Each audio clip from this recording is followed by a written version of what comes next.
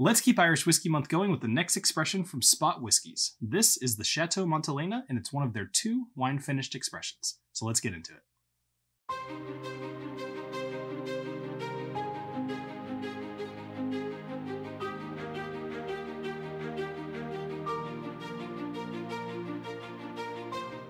Hello everybody, and welcome to the Whiskey Dictionary. Last year I covered the green spot, and then I did the yellow spot, then the red spot, and just last week I did the blue spot.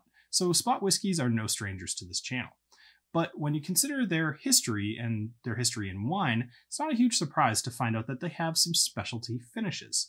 Now specifically they wanted to work with Irish immigrants, and in the case of Chateau Montelena, the history starts with John Barrett, who immigrated to Boston at the end of World War I. He had a son named Jim Barrett, who in 1972 bought and restored Chateau Montelena in the Napa Valley to all of its winemaking glory. The wine that's used here is Zinfendel, which is this black-skinned grape and gives this deep, dark hue to the wine. And once the wine is done, they ship the barrels up to Ireland to be filled with green spot whiskey. Now, whereas a lot of places will finish a whiskey for 6 to 8 months or so, this is being finished for 12 months and being tasted along the way, as you would expect, to make sure that it's meeting the flavor profile that is Chateau Montelena. Now, Zinfendel, just because I personally didn't know, I had to kind of look up what some of the tasting notes of Zinfendel were. And it's a lot of berries. You got boysenberry, blueberry, blackberry, cherry, actually licorice, which is not a berry, and then cranberry, and a couple of others, some just jammy notes, right?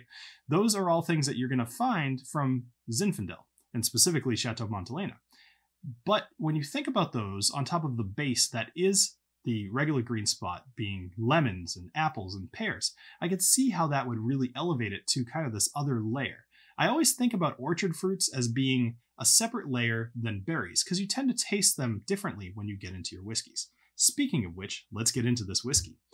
So, while I'm pouring, if you are enjoying Irish Whiskey Month, remember to like and subscribe this, more than subscribe. You can like if you like the video, but more importantly, if you just like my style, or you like these videos, go ahead and subscribe.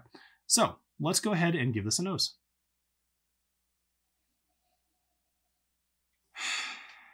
Now, you guys have told me on more than a few occasions that you can tell just by my face whether I like something or not, long before I talk, or if I'm just trying to find something nice to say. I think that my smile probably speaks for itself here. This is an interesting nose. So, it smells a bit like an appley scotch having an identity crisis. So, it's got blueberry, it's got raspberry, it does have a little bit of cherry in there. It's also got vanilla notes as well. And you can taste, or you could smell some of the apple and pear and lemon below that as well. This is very much a sum of its parts. It's not that typical synergy that you get when you have like a bunch of good things and you're like, oh, that's a brand new nose or brand new smell, taste, whatever. This is, you could pick out all the little parts. So this is a good one to train yourself on. If you're looking to move past, something, maybe just looking at, say bourbons and being like, oh, I smell and taste caramel and vanilla and blah, blah, blah. This is something that you could move on to, and surprisingly complex for an Irish. You could pick out different little things in here and really train your sense of smell. Speaking of training, I guess, I don't know. I don't know what the segue is there, but I'm going to have a sip of whiskey. Cheers.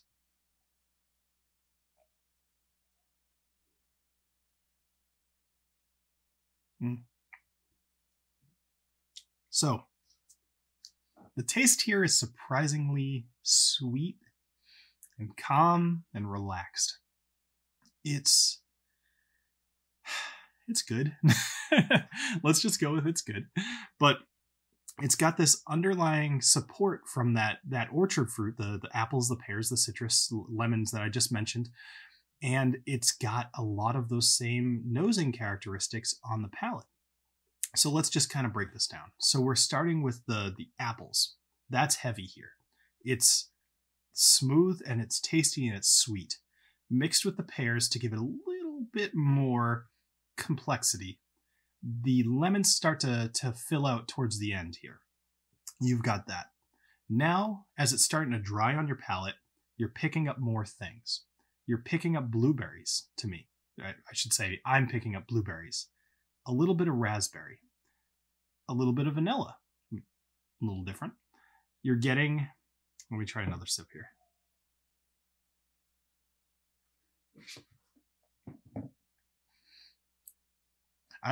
This is something I've mentioned on the channel before. A technique that I use is I always stare at something white. I realize it's a little strange. I have a white door right in front of me, and I have a white thing right over here too. So if you see me kind of just looking around when I'm tasting, I'm staring at something white because it removes as much other stimulus as I can get.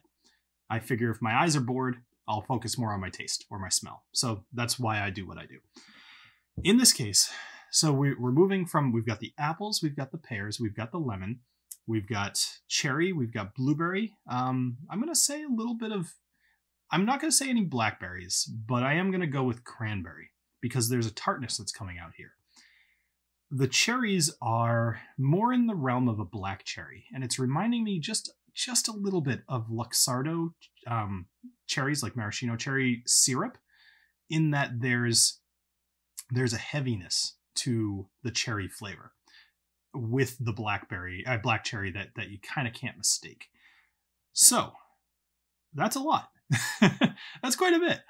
So very complex whiskey for an Irish, and I mean that in the best possible way, because Irish go out of their way to double, triple distill, and that removes a lot of things from their whiskeys. In this case, the finishing in a Zinfendel cask or barrel is a great decision. I will probably look to see if there's other Zinfendel finished whiskeys, and if you happen to know any, go ahead and put them in the comments.